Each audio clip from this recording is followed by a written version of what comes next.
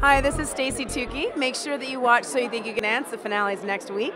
And make sure you subscribe to Synergistic.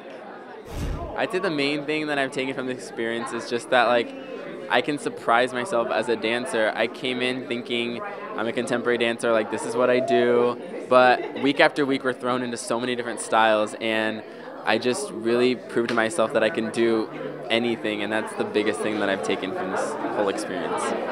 You know, I think it's, we have known from the very first second that we saw Casey that he's an amazing dancer and that he was a great, pirouetter.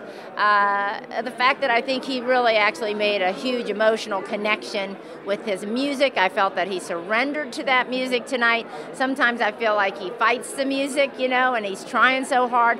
This was a performance that he just seemed to blend and melt together with Makenzie, and, certainly his best performance tonight. Yeah, I mean, for her to say that was so great. I feel like my two pieces tonight were two of my favorites that I've done this entire season, so I'm so happy that even though I'm leaving tonight, like, I went out with such amazing dances that I love doing. Well, a lot of the dancers are really young. Casey's never, I don't expect him at 18 or 19, however old he is, to have really experienced that. So it was about finding something that was real to him. And so we talked a lot. I mean, in rehearsals, we dance a lot, but we also talk a lot because I feel like if he doesn't feel it, we're not going to feel it. So he was peeling away the layers, trying to find that place that was really vulnerable. And he would show me in rehearsal, and then we'd get on stage and he would take it away. He would get like, I just get so excited, I want to dance. And I'm like, that's not the side we're showing. And so finally, it was a lot of peeling, and I finally said, I don't care what happens on stage. I don't care if you do the wrong steps. You have to let us in.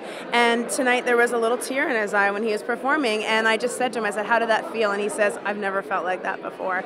And those words, to me, are what the show's about. As a choreographer, touching a dancer like that and changing them in a way that hopefully he can take into all his dance jobs from here on out is really what's the most important to me. So I was proud of him. I think he touched on his potential tonight.